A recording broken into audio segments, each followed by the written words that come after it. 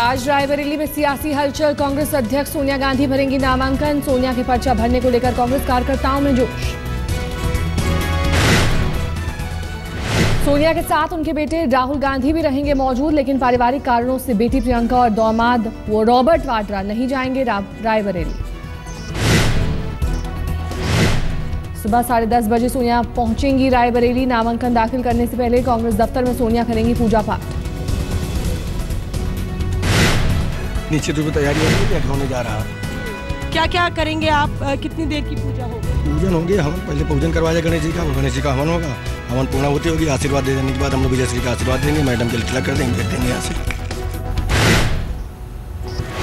3 बार रायबरेली से सांसद रह चुकी हैं सोनिया गांधी। चौथे चरण में होना है रायबरेली में चुनाव। 30 अप्रैल को रायबरेली में होगा मतदान।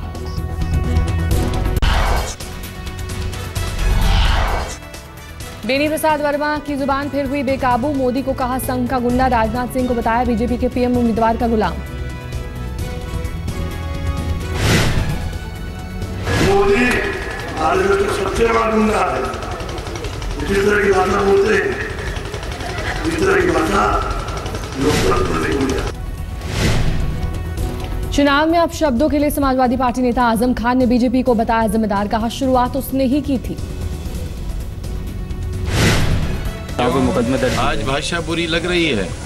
जब ये कहा गया था जो आजम का सर लाएगा वही राम भक्त लाएगा, तब भाषा नहीं सोची थी। उत्तराखंड के मुख्यमंत्री हरीश रावत ने भी मोदी पर बोला हमला। कहा मोदी डिजाइनर सूट और मेकअप पर खर्च कर रहे हैं जनता का पैसा। बिहार और झारखंड में आज मोदी की 4 रैली। झारखंड के कोडरमा में सुबह 11 बजे शुरू होगी रैली की पहली शुरुआत। फिर पलामू में दहाड़ेंगे मोदी। उसके बाद आएंगे बिहार के नवादा और बक्सर। बीजेपी पहली बार दिल्ली का बनाएगी अलग घोषणा पत्र। आज जारी होगा दिल्ली का घोषणा पत्र। इसी हफ्ते लोकसभा चुनाव के लिए बीजेपी जारी करेगी चुनावी घोषणा पत्र। राहुल गांधी ने बिहार में की पहली रैली। राहुल ने कहा बीजेपी के साथ हैं शिवसेना और अकाली दल, लेकिन गुजरात में सिखों और महाराष्ट्र में बिहारियों पर होता है अत्याचार।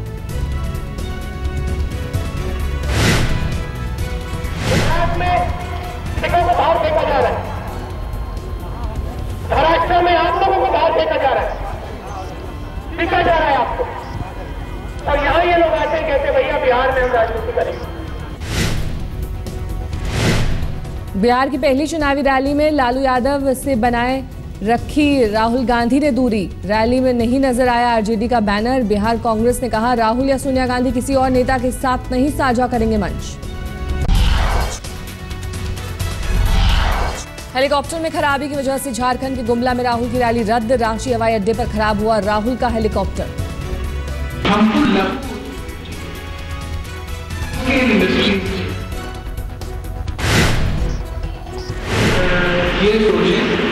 चुनाव प्रचार के दौरान वरुण का जागा भाई प्रेम। कहा सुल्तानपुर में वैसे ही काम करना चाहता हूं जैसे राहुल ने अमेठी के लिए किया।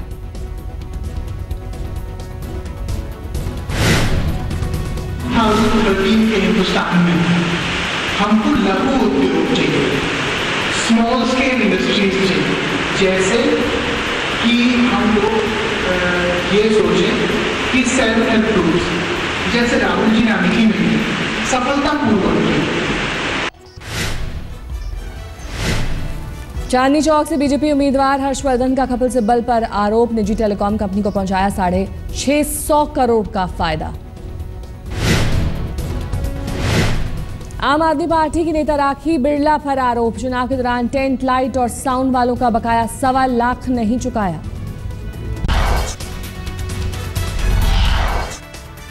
राज पर उद्धव का पलटवार। कहा ईद का जवाब पत्थर से दूंगा। राज से कहा कबूल है चैलेंज। शेर का हूं बच्चा, जो बाला साहब का नहीं हुआ वो दूसरों का क्या होगा। कानपुर में श्री प्रकाश जायसवाल और मुरली मनोहर के खिलाफ लड़ेगा तात्या टोपे का पौत्र। स्वराज पार्टी के टिकट पर लड़ रहे हैं विनायक राव टोपे। मुंबई की उत्तर पश्चिम सीट से कांग्रेस उम्मीदवार के समर्थन में उतरे सलमान खान। गुरुदास का आमद के समर्थन में जारी किया वीडियो। मुंबई के शक्तिमल गैंगरेप के 3 दोषियों पर आज आ सकता है फैसला। तीनों दोषी फोटो जर्नलिस्ट और टेलीफोन ऑपरेटर से गैंगरेप के हैं गुनहगार। आईपीसी की धारा 376 के तहत अदालत सुनाएगी फैसला। जगदीश कटारा मर्डर केस में आज हाईकोर्ट सुना सकता है फैसला। करीब 1 साल से सुरक्षित रखा है फैसला। विकास विशाल और सुखदेव यादव काट रहे हैं उम्र कैद। चुनाव से पहले बीजेपी को मिला एक और सहयोगी। बीजेपी और टीडीपी के गठबंधन का आज होगा ऐलान। सूत्रों के मुताबिक तेलंगाना में बीजेपी को मिली 8 सीटें, सीमांध्र में बीजेपी के खाते में 5 सीट। फर्रुखाबाद में एसपी नेता ने एसडीएम के साथ किया भद्रता। लोकसभा उम्मीदवार के नामांकन के लिए अंदर जाने से रोका तो आ गया गुस्सा।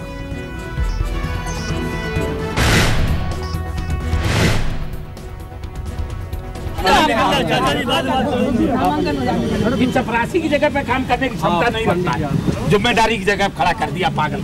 जय जय आप तो सबकी निकल जाने थे जिसकी चाहो। अरे सबकी समाजवादी पार्टी आज जारी करेगी चुनावी घोषणा पत्र। वोटरों को लुभाने के लिए कर सकती है बड़ा वादा। विधानसभा चुनाव में समाजवादी पार्टी ने किया था मुफ्त लैपटॉप और टैबलेट देने का वादा। मध्य प्रदेश के सिवनी में मुलायम सिंह की रैली। कहा मेरे भाषण से डर गए हैं मोदी। कहा गुजरात की 26 सीटें जिताने का भूता नहीं। यूपी में उनकी बोलती कर दी है बंद। नए बैंकों को मंजूरी मिलने का रास्ता साफ। चुनाव आयोग ने रिजर्व बैंक को मंजूरी दी। आचार संहिता के चलते आरबीआई ने चुनाव आयोग से मांगी थी मंजूरी। अब आरबीआई कभी भी जारी कर सकता है लाइसेंस। मुंबई में 5 मिनट के अंदर कार ले उड़े चोर। सायरन बजने पर जब आया सिक्योरिटी गार्ड, कार में खराबी की बात कहकर दिया झांसा। सीसीटीवी में रिकॉर्ड हुई चोरी।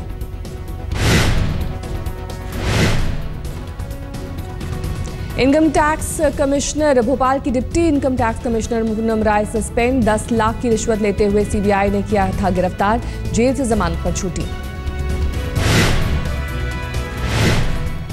पंजाब के गुरदासपुर में बीएसएफ को बड़ी कामयाबी। 135 करोड़ रुपए कीमत की हेरोइन बरामद। 28 पैकेटों में छुपाकर रखी गई थी हेरोइन।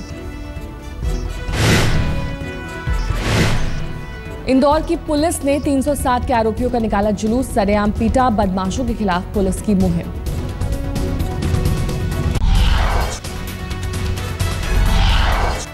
चुनाव आयोग की नाक के नीचे फर्जी वोटर बनाने की फैक्ट्री। आज तक के स्टिंग ऑपरेशन में सबसे बड़ा खुलासा। 2-2 हजार रुपए में चल रहा है फर्जी वोट का धंधा। सरकारी अधिकारी उम्मीदवारों से करते हैं फर्जी वोट बनवाने की अपील। आज तक पर बेपर्दा हुए लोकतंत्र के लुटेरे। मतदान के दौरान उंगली पर लगी स्याही को मिटाने का धंधा। धड़ल्ले से बिक रहा है केमिकल। कुछ नहीं होता, नींबू का रस होता है, वो नखून से लगा लेना, तुरंत लगा लेना, पकड़ ही नहीं करेगा, हटिएगा एकदम, पकड़ ही नहीं करेगा। नींबू का रस लगा लेना, मतलब लगा के जाए हम लोग। बीएलओ बनवा रहे हैं 2-2 हजार रुपए में नए वोट। एक वोट पर 200 रुपए डिस्काउंट भी देने का दावा। तस्वीर एक, नाम अलग और वोटर कार्ड कई। बस उम्र बदलकर एक ही तस्वीर के वोटर। आज तक के स्टिंग ऑपरेशन में खुली चुनाव आयोग की आंख। आज तक से मांगी सीवी, आज होगी जांच।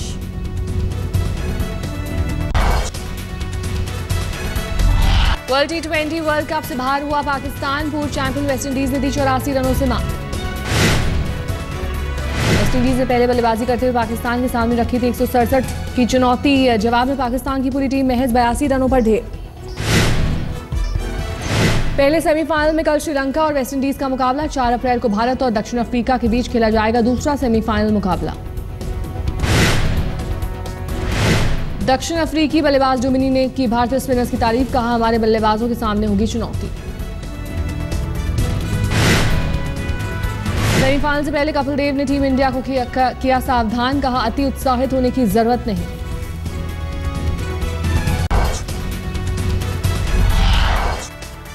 चिली के उत्तरी हिस्से में कुदरत का खौफनाक कहर। 8.2 तीव्रता वाले भूकंप के बाद समंदर में उठ रही हैं लहरें।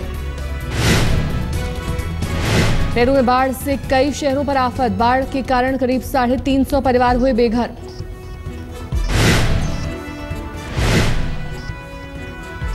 बाढ़ की वजह से हजारों लोगों के फंसे होने की खबर। राहत और बचाव का काम जारी। ब्राजील में होने वाले वर्ल्ड कप की तैयारियों का काम रुका। एक मजदूर की मौत के कारण काम बंद। अब तक हो चुकी है 3 मौतें।